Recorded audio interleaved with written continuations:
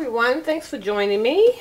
Right now I just got finished fixing the sponge cake, and this is the frosting. You know, I wasn't going to leave you guys out with helping me make this delicious frosting. Right now it's going to be cream cheese frosting. That's the kind of frosting I have a taste for with this sponge cake. And I have my Philadelphia cheese. I'm only going to put one. The original instructions basically says 2 8-ounce of Philadelphia cheese, but I'm not making a large cake, so it's just something to layer over this sponge cake. So right now I'm going to begin to start blending this, you know, smoothing this cream cheese out. Now I added my softened butter, thicker butter. And make sure everything is at room temperature because it definitely blends a whole lot better. So as you can see, it's the butter and the cream. And I am using the clear vanilla. And a little bit of that in there.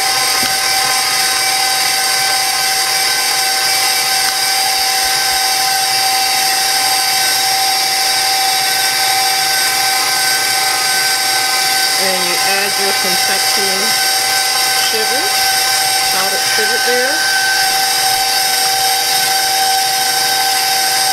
You want to watch this because I don't want a lot, like I said.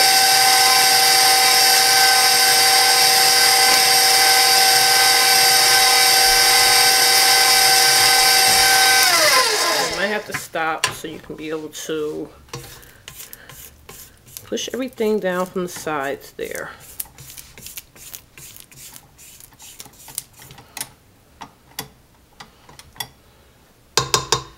Okay, lift that back up.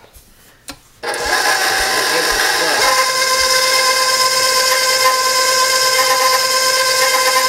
you figure a stick of butter, 1 pack of 8-ounce cream cheese, vanilla extract, and confection sugar. Now you double this depending on how big your cake is. But I will list the ingredients for the original recipe as far as how much is needed. Okay, we are done. Now, this is what it would be. Right there.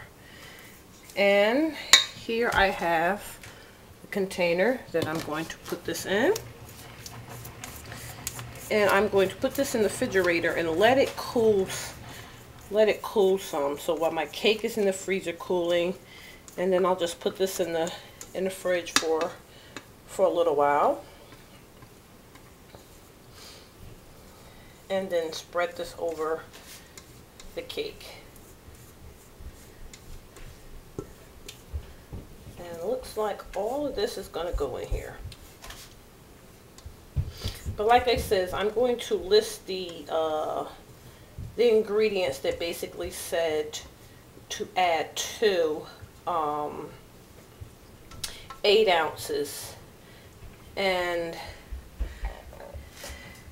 I don't know how much cake, I mean, someone is going to you know what size the cake is that you would actually fix, but personally I tasted this and it tastes so delicious, and personally I feel as though that it only needs one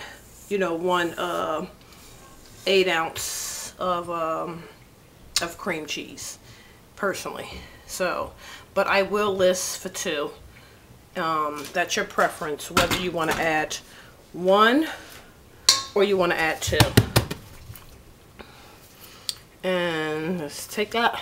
I'm sorry guys, but I had to taste this. And just put it in the refrigerator.